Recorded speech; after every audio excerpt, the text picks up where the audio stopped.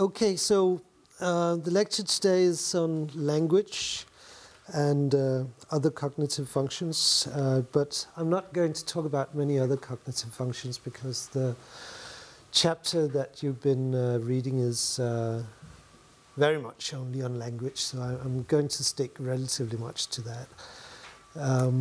So the whole question of language localization in the brain relates to a very large extent to a debate which has been going on for quite a long time, basically from the very beginning of neuroscience, you could say, which is really whether the brain works as a whole or whether there are specific parts of the brain which has specific functions.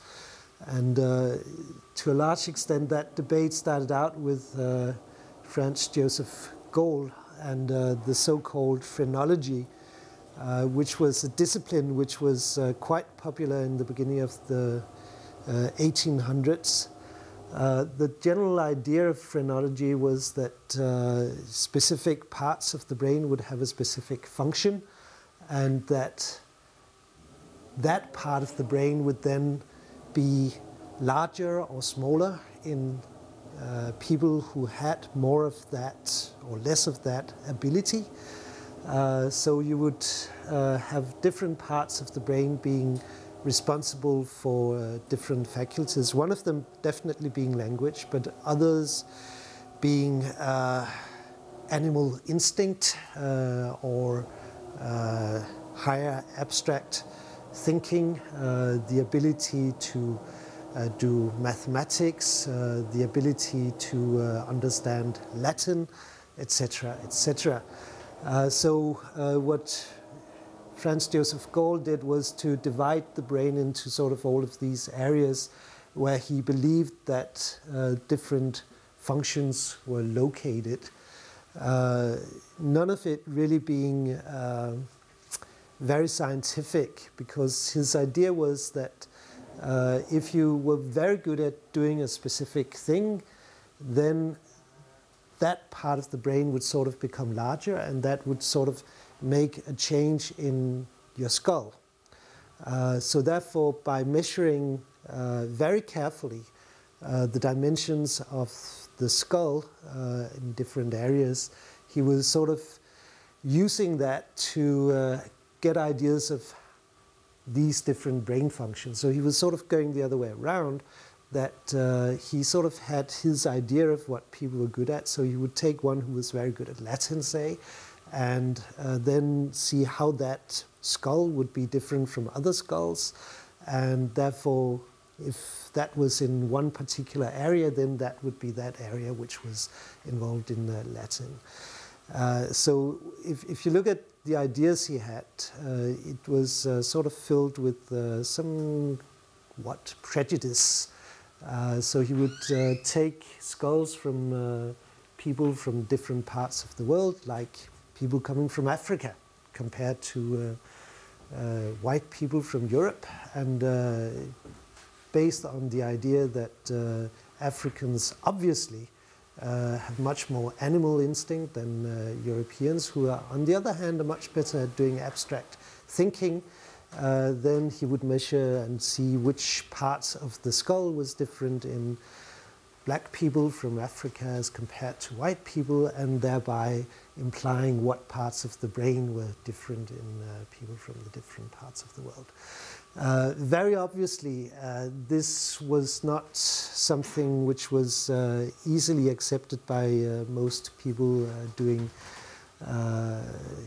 real research, I would say, but it was enormously popular in the general public, and there was quite a lot of work being done in measuring skulls, and it was also part of the things that you would do in a pre-television evening society in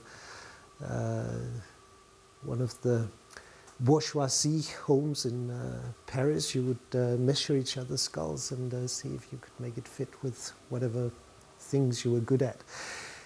Partly because of that, Pierre-Marie Florent was asked in the beginning of the 1830s to investigate this idea and actually see if there was something to it.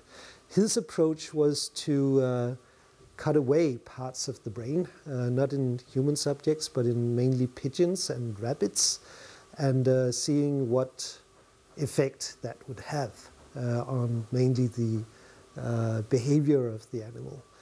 So he would cut away whatever part and then see if that had an effect. And in general, what he found was that, especially in pigeons, when cutting away small parts of the brain wherever it was, it had hardly any effect. Maybe some effect to begin with, but not all that much. If you just waited a week, the pigeon would be doing quite okay.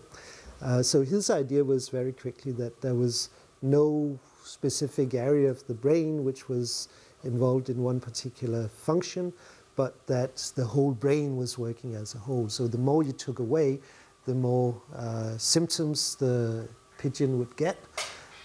So basically you need some kind of network which has to work together, and the more you take away, the more severe the deficiency becomes. So that was sort of the debate between phrenology and then the brain being responsible for, as a whole, for the various functions that we have. So it wasn't really until Paul Broca, sometime in the 1860s, described a patient who had hemorrhage of part of the frontal area where the language area is now being located, or the Broca area. And what he found was that this patient was unable to produce language, but without any other major functional deficits. So it was very specific. It was just language which was lost. And relatively soon after that, Wernicke described a similar deficit, or a kind of a similar language deficit, in a patient with a lesion in the parietal temporal region, where the sensory language function is now known to be located.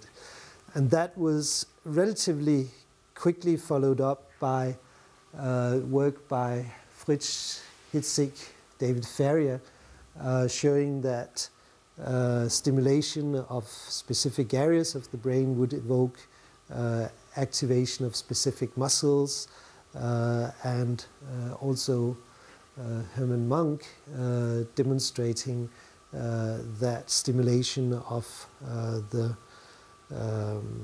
occipital lobe would produce visual images.